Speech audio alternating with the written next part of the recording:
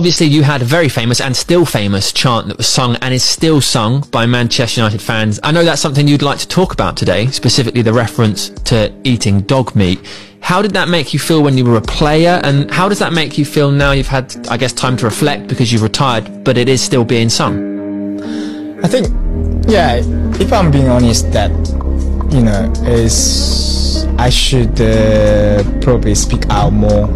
When I heard that song that time, I feel like I'm very proud first because of they create the song for me. That's a really good one as a player, very proud of to have it. And then as I heard about the lyric referring to eating dog meat, which is very uncomfortable for me to that. Is it allowed?